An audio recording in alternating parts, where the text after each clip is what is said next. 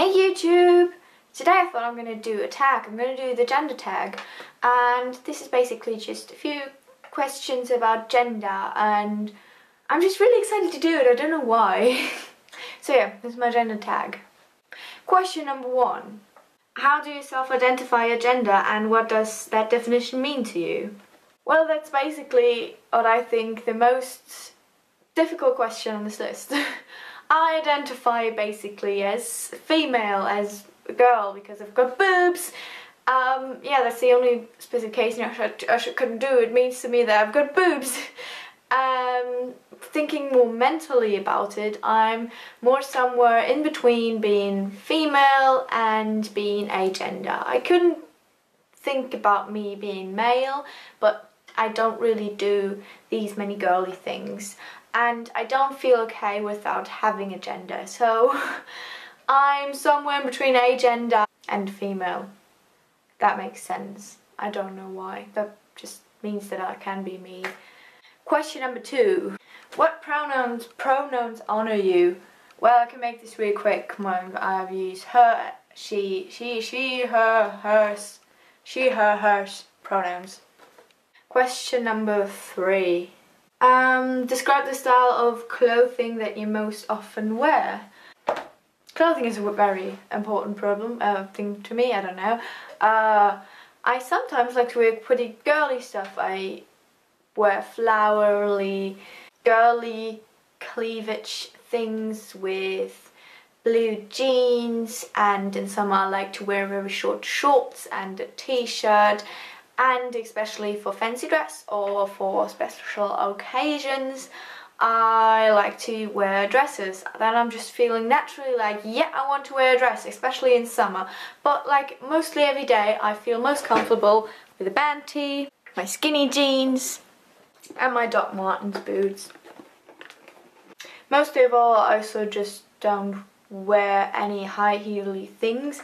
Most of the time I only wear Doc Martens boots through the whole year. I've got 3 pairs of them, or just sneakers. Like I've got Vans, I've got Converse, and well, I don't know, but I've got 1 pair of fancy dress shoes that I have to wear for family events and stuff.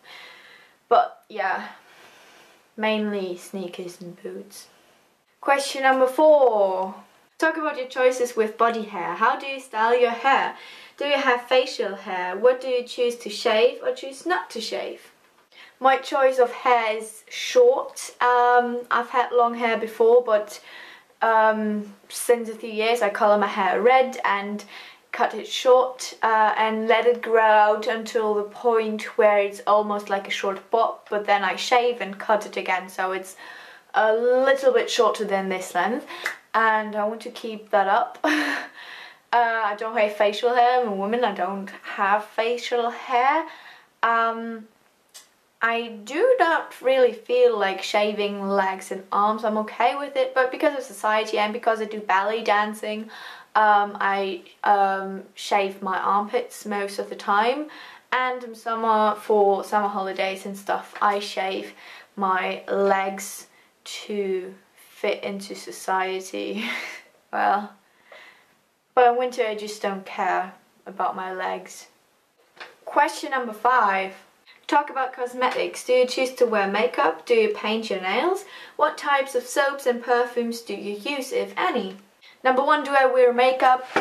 Yes, I do wear makeup. That's because my skin is really horrible at the moment, and I have to wear makeup non-stop every single day. I've got to apply it.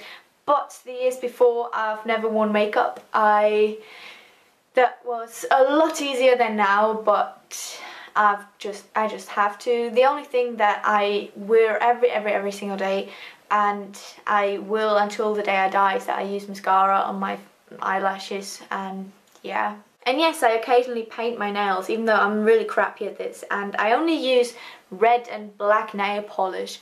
Sometimes I go through phases where I don't wear any nail polish for months, and then suddenly at one point I feel like, gotta apply some nail polish today, and then I do that, and yeah. It just really depends on my mood most of the time. I think most of the time in my life I go without nail polish. In terms of soaps, I don't really care what the scent is. I just take anything. I don't really care. And I also can't stand perfume. I'm using deodorant that smells really clean and hasn't any big scent to it, because when I wear perfume I get sick of it. I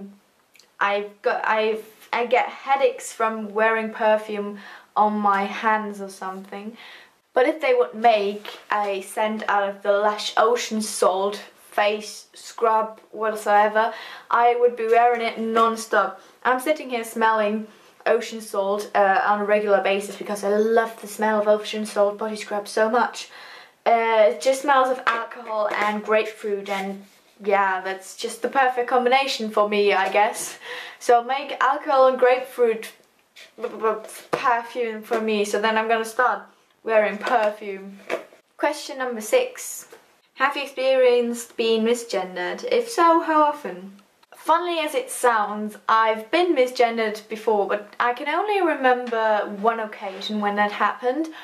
I've been at a shop where I printed out some photographs, and I was the only one there printing out the photographs, and then an old lady with her husband came around and she wanted to print out her photographs as well, and they had problems with their printer, and they were talking to themselves like, how do we do it? How will you do it? And then the lady just said, oh, well, just look at this young man there, how he's doing it.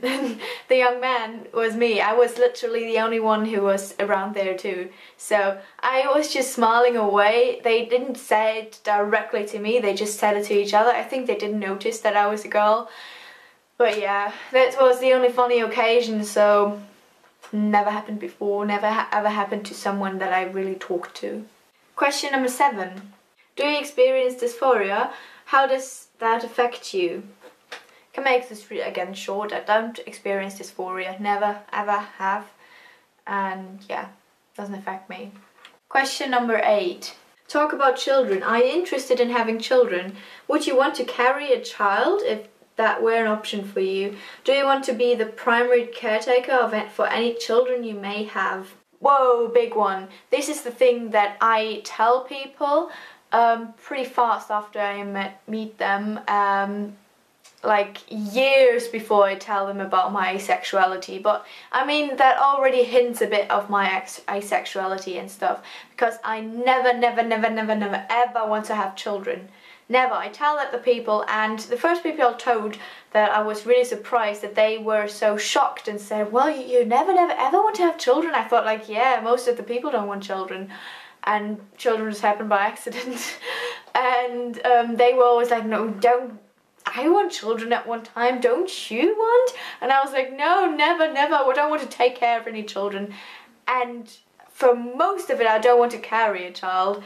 The thought of having a child inside your body and carrying it, it's just, and then the birth and the pregnancy, it's just all, wow. And no, I don't want to be a primary caretaker of a child. But I had this thought a few days ago when I first read about the tag, and I looked at some YouTube videos about it, that if my partner, if he maybe wants a child, I would be fine with adopting one if I don't have to be like the primary caretaker of it. I can partake in taking care of it, but I don't want all the responsibility like if I were the real mother. So if I really loved that man, I would probably do that out of love, because children are awesome. I had the best time of my life was basically, one of the best times in my life was my childhood. I just can't really get children. I just mentally don't get children anymore, so it's my only problem. Question number 9. Talk about money. Is it important to you to provide for a family financially if you choose to have one? Is it important to you that you earn more than any partner you may have? Do you prefer to pay for things like dates? Are you uncomfortable when others pay for you or offer to pay for you? Growing up in a family where my mum is the person who brings in most of the money and works most time, I'm like, yeah, I want to work and provide like a family if I ever have one, or just for myself, enough money. And I'm really competitive, so I probably will want to earn more than my partner, even though I would be completely fine if he earns $1 million and I just earn less. I just, yeah, don't really thought about that. I don't really, money is not like a big issue for me. Don't really think much about it. Yeah, but I definitely want to earn money, a lot of money. I want to be rich. As for paying a date, most of the time I feel like I want to pay equally. But it's not a problem for me if someone offers to pay for me, but then at the next occasion I will offer to pay for him as well. So I don't feel uncomfortable. It's something that happens with my friends too, that they say, oh no, it was such a nice evening, I'm gonna pay for your beer. And they're like, oh yeah, that's fine, okay. And then when she comes around the next time, I'm gonna buy her food, something like that. It's just don't live on other people's expenses. And last but not least, question number 10. Anything else you want to share about your experience with gender? Yeah, well, never really thought about gender that much. When I thought about the questions of this tag, I was thinking about my childhood and how I grew up, and that I personally never ever, I refer to women. I like to be around girls and feel connected to them, and yeah, like soul sisters, they know the same problems like me, blah blah blah blah blah. But whenever I compare my actions and my things, I never compare myself to women or girls, I compare myself to men or boys. I always want to, if a group of guys does something and some girls say, oh no, I don't want to do that, I don't want to jump down this cliff, I'm gonna be the person who says, I'm gonna do that, I'm gonna be as good as you boys, even though I'm a girl. So that's basically what I grew up on and how I experience it. And I don't really feel like doing these girly things. As I said, I would consider myself somewhere in between agender and female. I do mixed clothes of guys and girls, even though I don't really fit in guys' trousers. I'm just too super skinny. I like to wear band tees for boys. This is a man's band tee, by the way, because they are more comfortable, and do love mainly guys things like video games, GTA and stuff, even though emancipation gone so far that even girls can do that as well. And on the other hand, I do pretty girly things like ballet dancing. I've never really thought about doing anything gender specific. Gender is basically nothing that I really think about or care about. So yeah, that was our gender tag. I hope you enjoyed it. I hope in the future I'm gonna make more vlogs and stuff, but yeah. Goodbye everyone. You can see it better on camera than in person. That's cool. It's got Baby Shambles albums, but like in the Japanese version. Why the fuck?